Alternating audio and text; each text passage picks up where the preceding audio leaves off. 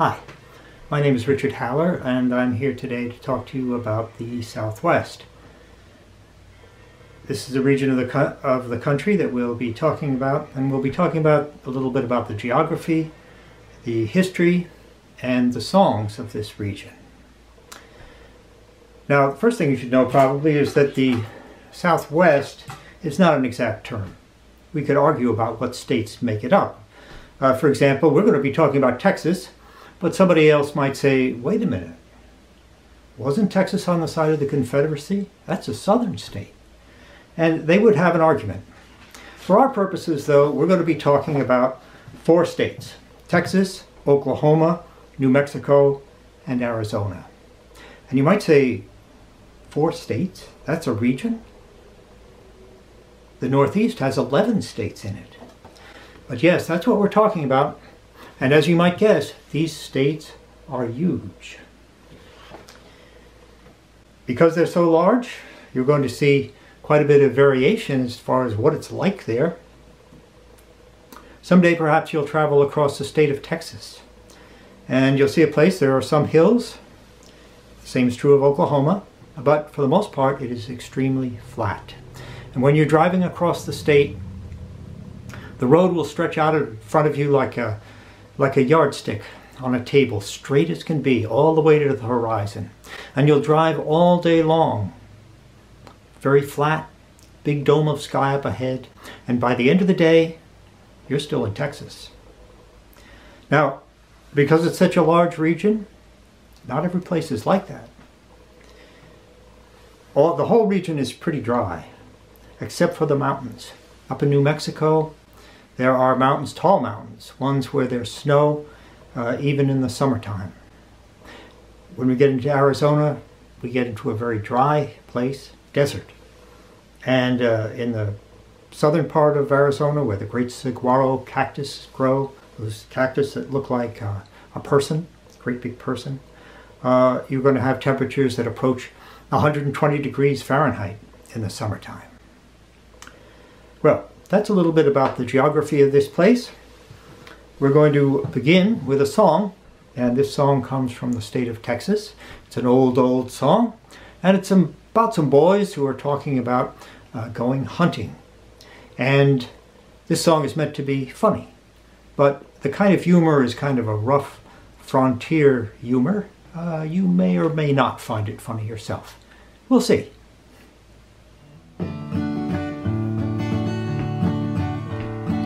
Let's go a-huntin', says Risky Rob.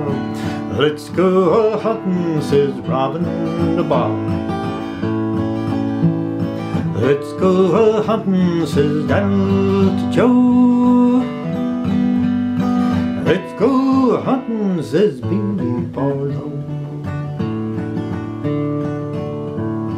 What shall we hunt for, says Risky Rob. What shall we hunt for, says Robin the Bob. What shall we hunt for, says Daniel to Joe. Why, hunt for a rat, says Billy Barlow. How shall we catch him, says Risky Rob. How shall we catch him, says Robin the Bob. How shall we catch him, says Daniel to Joe. I borrow a gun, says Billy Barlow. How shall we haul him, says Risky Rob. How shall we haul him, says Robin the Bob. How shall we haul him, says Daniel to Joe. I borrow a wagon, says Billy Barlow. How shall we divide him, says Risky Rob. How shall we divide him, says Robin the Bob. How shall we divide him, says Daniel to Joe. I borrow a knife, says Billy Barlow. I'll take shoulders, says Risky Rob. I'll take sides, says Robin the Bob. I'll take ham, says Daniel to choke. Tailbone mine, says Billy Barlow. How shall we cook him, says Risky Rob. How shall we cook him, says Robin the Bob. How shall we cook him, says Daniel to choke. Why, over a fire, says Billy Barlow.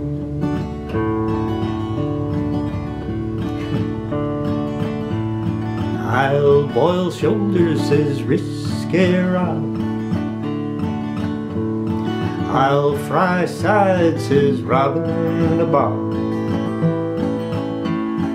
I'll bake ham, says Daniel to choke. Tailbone raw, says Billy Barlow.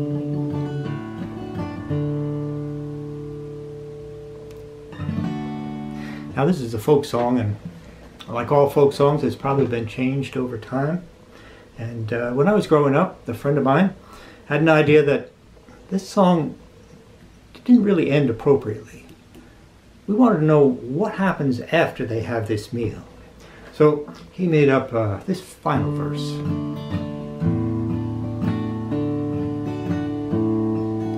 I feel sick, says Risky Rob. I got a bellyache, says Robin the Bob. Oh, says Daniel to Joe. I feel fine, says Billy Barlow. Southwest is generally a pretty dry place, but it does have rivers. And those rivers would be especially delightful to the people who live there. Here's a picture of a river. This river is called the Rio Grande. And like many places in the Southwest, it has a Spanish name.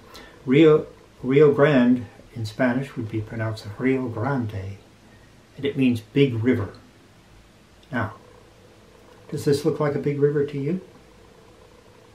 It looks like a river you could just wade across. Nothing like the Hudson River or the Mississippi River or the Connecticut River for that matter.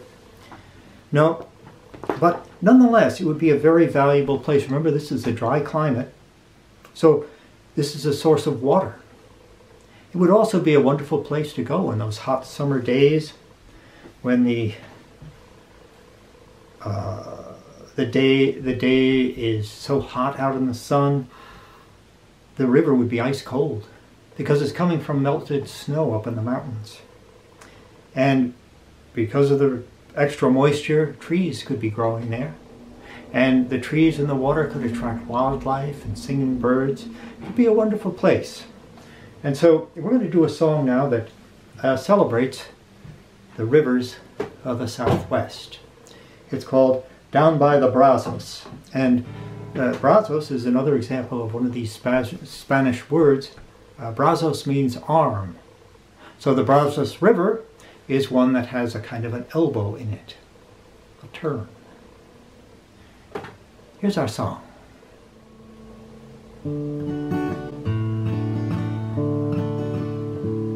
We crossed the broad Pesos, we forded the Nunez, we swam the Guadalupe, we forded the Brazos, Red River runs rusty, the Wichita clear.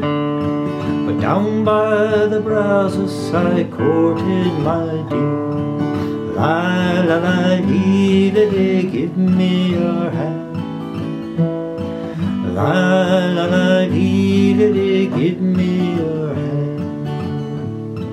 La la la dee da dee, give me your hand. There's many a river that waters the land. She told me she loved me, she called me her dandy. The Trinity is muddy, the Brazos quicksandy. She told me she loved me, she called me her own. But down by the Brazos she left me alone. La la la dee la dee, give me your hand. La la la dee la dee, give me your hand. La la la dee la dee, give me your hand. There's many a river that waters the land. The fair Angelina runs glossy and gliding. The crooked Colorado runs weaving and winding. The broad San Antonio courses the plain. But I never will walk by the Brazos again. La la la dee la dee, give me your hand. La la la dee la dee, give me your hand. La la la dee la dee, give me your hand. There's many a river that waters the land. You know, these American songs belong to each and every one of us. And if you'd like to sing along, that'd be great. Let's try it together. La la la dee la dee, give me your hand. La la la dee la dee, give me your hand. La la la dee la dee, give me your hand. There's many a river that waters the land.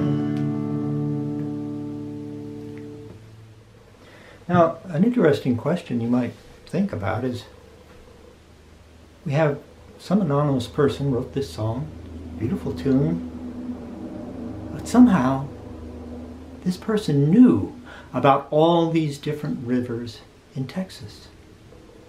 Why? Well, there's an answer to that. First of all, if you were traveling from southern Texas north, you would cross every one of the rivers that are mentioned in the song. You see, up in the Rocky Mountains, in New Mexico and Colorado, that's where the rivers are born.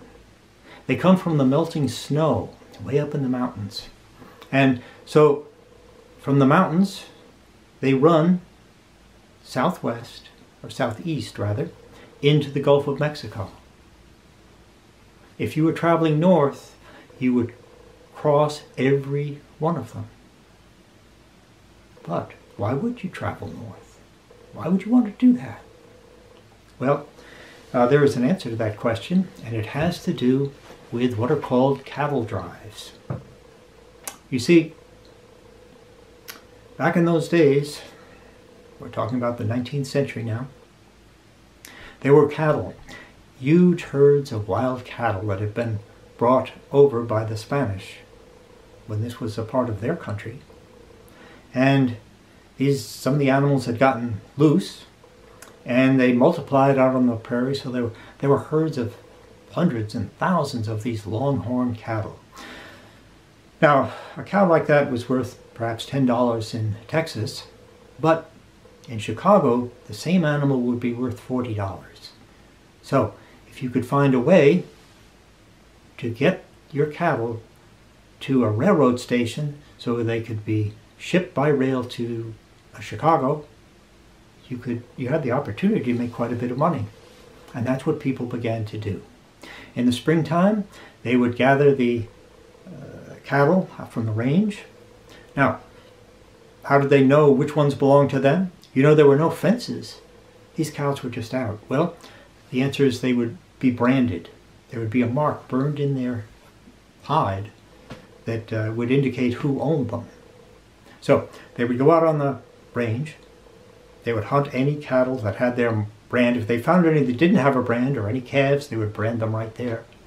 Then they would gather those together. They'd get horses, perhaps 100 horses, and they would start moving these large herds of cattle north.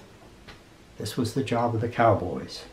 And it was a hot, dusty job, as you can see from this picture. Here they are, rounding up the cattle, getting ready to drive them north. They could only go about 20 miles a day, and there would be a chuck wagon that accompanied them with a cook, and that person would go ahead 20 miles or so and find a place where there was water and where there was grass for the animals to eat. You'd also have the bedrolls in there. Accompanying him also would be what was called a wrangler, somebody not much older than you who was in charge of taking care of the horses. So our next song is one that kind of shows the way they would be moving these cattle, because the chorus is whoopee-tie-I-O, get along little dogies. That whoopee-tie-I-O, that's the kind of whooping and hollering they would do to keep the cattle moving. The dogies, well, dogies were calves that for one reason or another no longer had a mother. They were orphan cows, if you wish, and these dogies were kind of a problem to the cowboys. The other calves would just follow along with their mother, but these dogies would be running around and getting in all kinds of trouble. So that's what the reference to dogies is. Here's our song, and again, if you'd like to sing along, you're welcome to do so.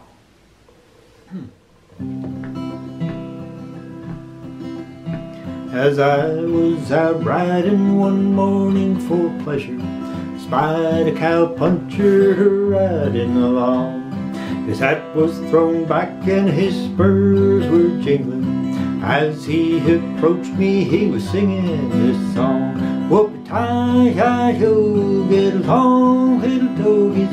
Your misfortune ain't none of my own. Whoop-a-tie-hi-ho, get along, little dogies. You know that Wyoming will be your new home.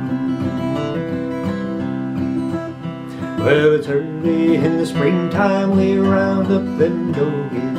We rope 'em and brand 'em and bob off their tails. And gather the horses, load up the chuck wagon, turn all those dogies out on the south trail. Whoop-a-tie-hi-ho, get along, little dogies. Your misfortune ain't none of my own. Whoop-a-tie-hi-ho, get along, little dogies. You know that Wyoming will be your new home. Now some boys, they go up the trail for pleasure, but that's where they get it most terribly wrong. For they've no idea of the troubles they give us as we go riding them dogies along. Whoop-a-tie-hi-ho, get along, little dogies. Your misfortune ain't none of my own. Whoop-a-tie-hi-ho, get along, little dogies. You know that Wyoming will be your new home.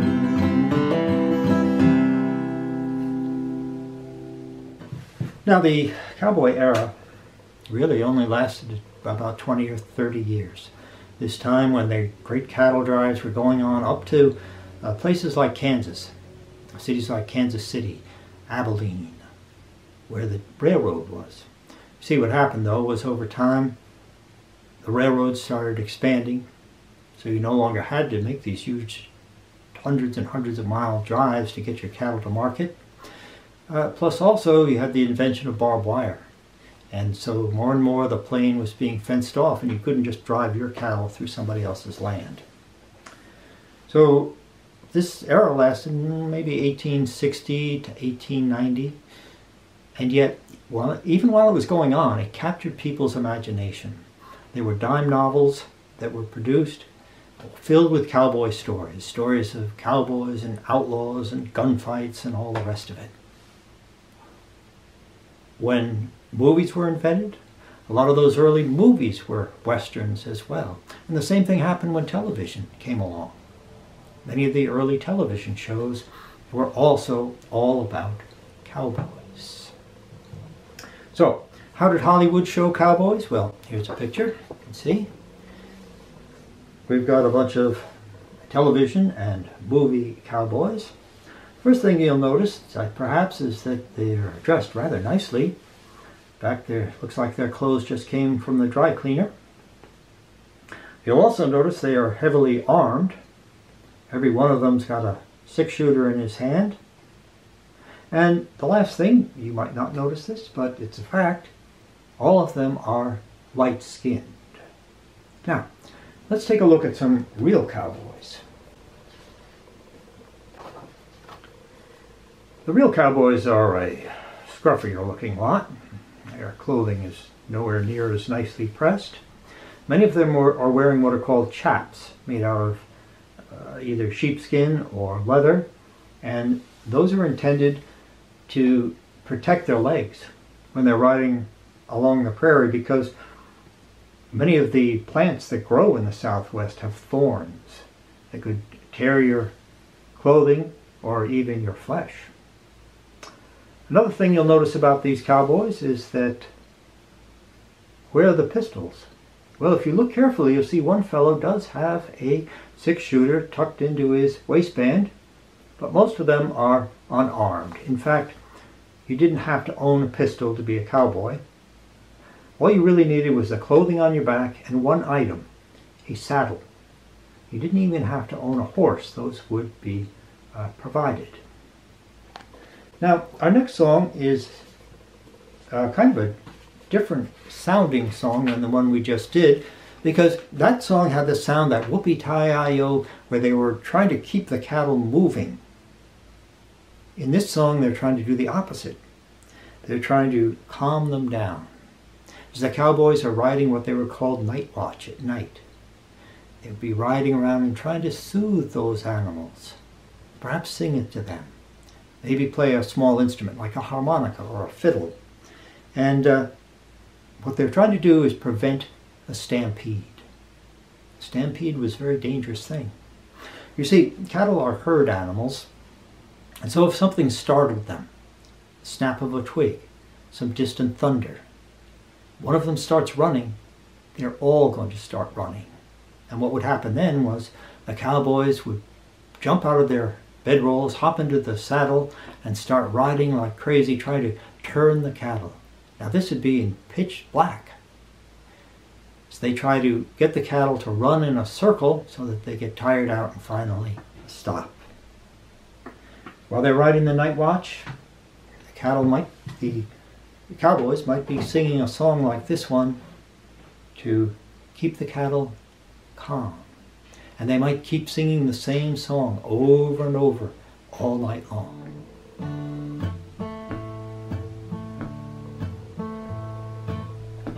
Eyes like the morning star, cheeks like the rose. Laura was a pretty girl, God Almighty knows. Weep all you little rains, wail winds wail, all along, along, along the Colorado Trail.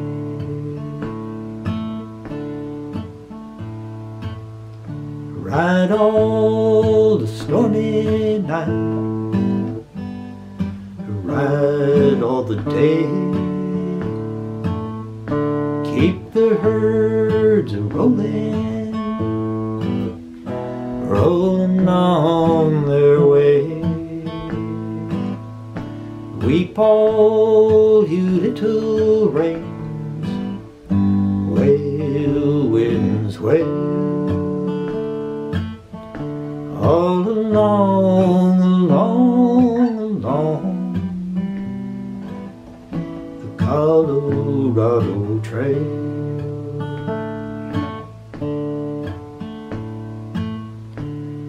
at all the stormy night. Dark is the sky. Wish I'd stayed in Abilene, nice and warm and dry.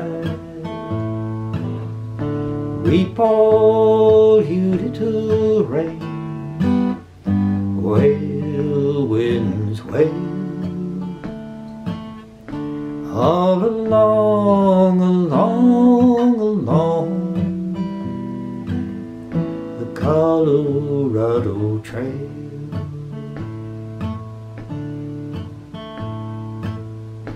Eyes like the morning star,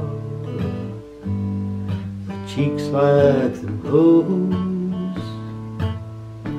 Laura was a pretty girl, God Almighty knows.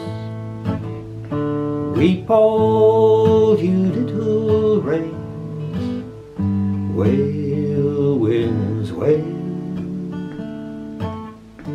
All along, along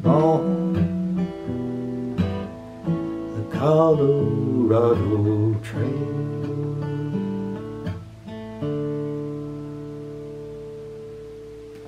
It's a pretty song, isn't it? The amazing thing is that here you have this beautiful melody and words that are really poetry, written, or this person may not have been able to write, but made up by a cowboy long, long ago and passed down to us today. In the 1930s, there was a train. Went from New Orleans, Louisiana to Houston, Texas. And right around midnight, it passed a jail, a penitentiary, called Sugarland State Penitentiary. And the prisoners there had a legend. And the legend was that if the light of that train should shine on you, you would go free the next morning. Now, in 1933, John and Alan Lomax were traveling through this part of the country looking for songs to record, and they discovered this man. His name was Huddie Ledbetter. In the prison he was known as Leadbelly because he was so tough. And they recorded him and eventually appealed to the governor, and he was able to get a pardon and go free, travel to the Northeast and perform. This is one of his most famous songs, the Midnight Special. Where you wake up in the morning, you hear the ding-dong ring, go marching to the table, you see the same old thing, it's all on one table, knife, a fork and a pan. Say anything about it, and you're in trouble where the man had the midnight special. Shine a light on me, there's a midnight special. Shine a heavy loving light on me.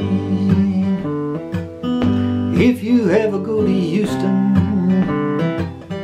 boy, you better walk right.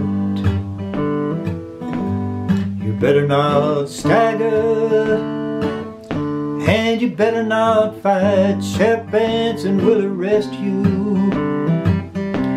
and carry you down. The jury finds you guilty, you're penitentiary bound. At a midnight special, shine a light on me. Let the midnight special shine a heavy loving light on me.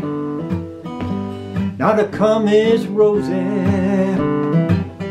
how in the world do you know?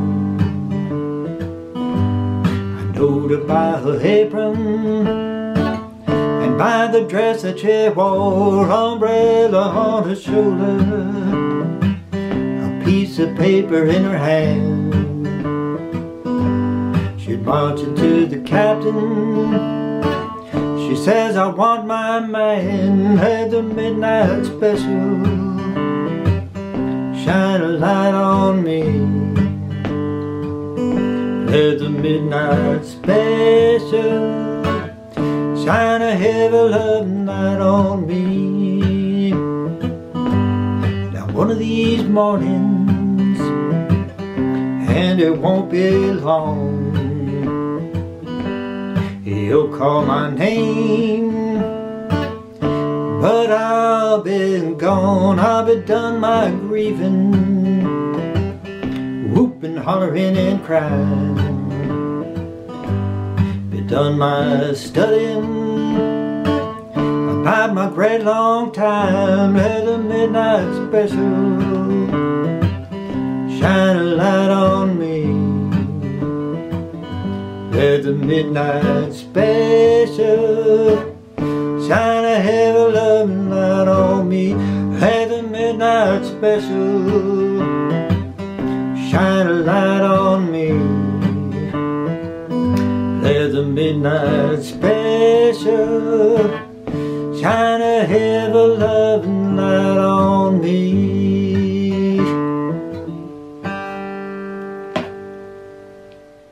Our final song comes from a period of time known as the Dust Bowl, about 1930 to 1936. The Dust Bowl was an area that was very large, covering parts of Texas, Oklahoma, Kansas, a big area, hundreds of miles across. And what happened was this. In the 1920s, crop prices were good. There was more rainfall than usual. People started planting in places where they hadn't planted before because there wasn't enough rain. Then 1930 comes. It's a period of drought, and there's less rain than usual. So what happens is the crops come up, there's not enough rain. Plants die. And what had formerly been grassland, with lots of roots to hold the soil together, is now just dry, open fields. And when the winds came, that dust and dirt was picked up into huge clouds like this one. This photograph was taken in the middle of the day, and yet under the cloud it's as dark as night. And that cloud is not rainwater. It's a cloud of dust and dirt. And if you've ever walked across a parking lot and a wind came up and blew some that kind of material in your face, you know it's not a pleasant feeling at all. Not only that, but the next morning you might wake up, look out your window and see a scene like this. Because when the winds died, all that dust and dirt came out of the sky, and it might cover wagons, gardens, fields. And at that point, your family might decide, this is hopeless. We can't make a living here. We've got to leave. And in fact, hundreds of thousands of people in this area have made that decision to try to find a better life somewhere else. One of them was Woody Guthrie, who wrote this song, So Long It's Been Good to Know You, and that'll be the last song that we'll be doing today.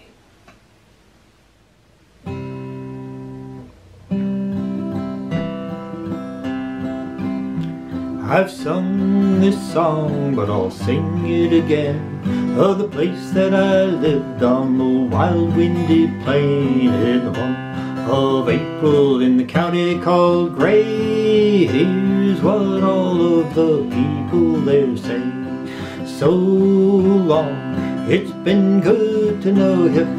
So long, it's been good to know you. So long, it's been good to know you. This dusty old dust, it's getting my home, and I gotta be drifting along. A dust storm hit, and it hit like thunder. It covered us over and it dusted us under. It blocked out the traffic, blocked out the sun. Straight for home all the people did run.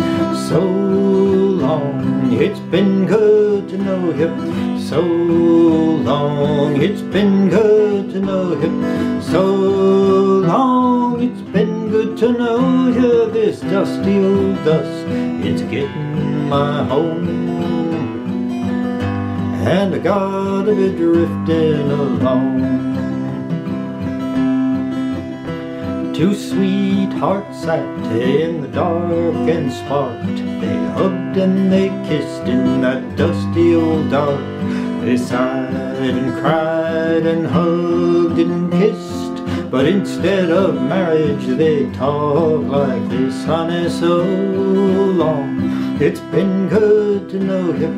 So long, it's been good to know you. So long, it's been good to know you. This dusty old dust, it's getting my home,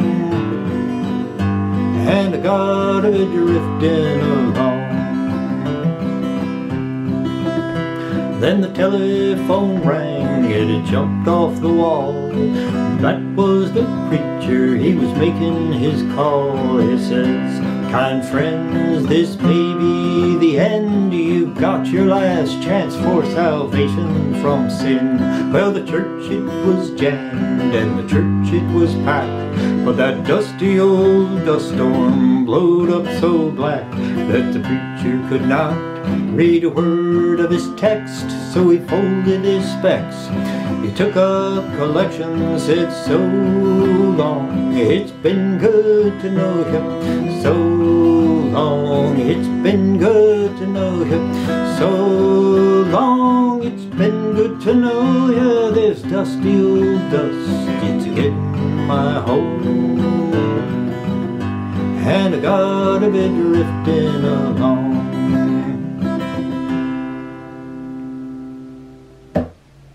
Well, that's our final song for today. So long, it's been good to know you. But actually, I'll be back one more time to do songs of the far west. So I'll see you then.